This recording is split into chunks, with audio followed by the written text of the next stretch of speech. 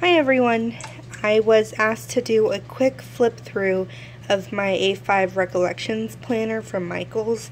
This is the rose gold cover. So let's see here. I know a lot of people decorate their front pocket here, but I haven't really quite done much with it. I have a sticker that I got with my order from SweetKawaiiDesigns, some sticky notes here, and then just some paper clips and this for decoration. So when I first opened my planner, right off the bat I have my to-do lists.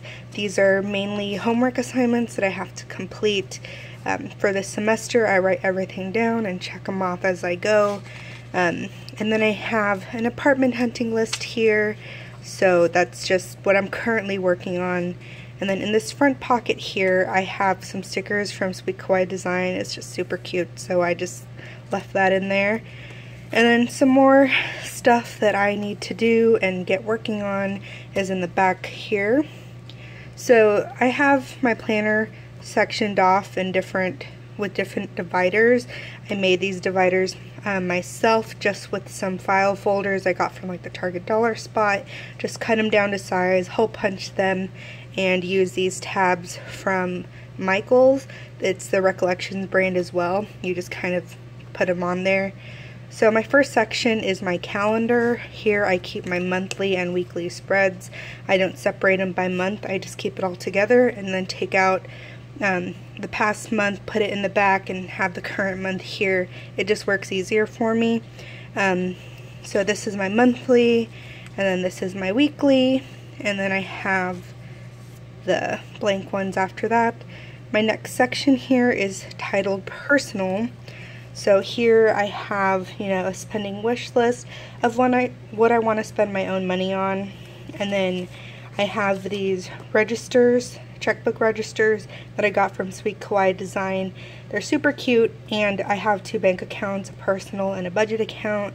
So here I track all my personal spending. So I just have a whole bunch of these in here.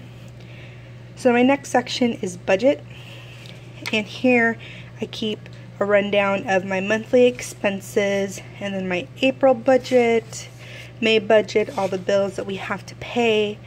And I want to start doing the Dave Ramsey baby steps because we have a lot more debt than I thought we did, so really want to get working on that.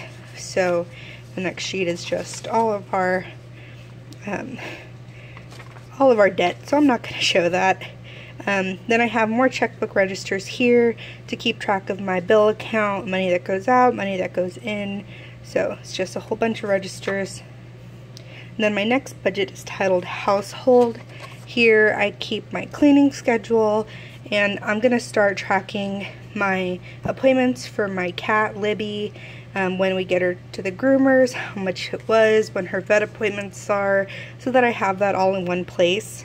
The next tab is important info. Here I'm going to have my passwords, I'm going to have emergency info, just something to quickly look back at. These are the password tracker sheets from SweetKawaiiDesigns as well. I really love these, I just haven't gotten around to filling them out.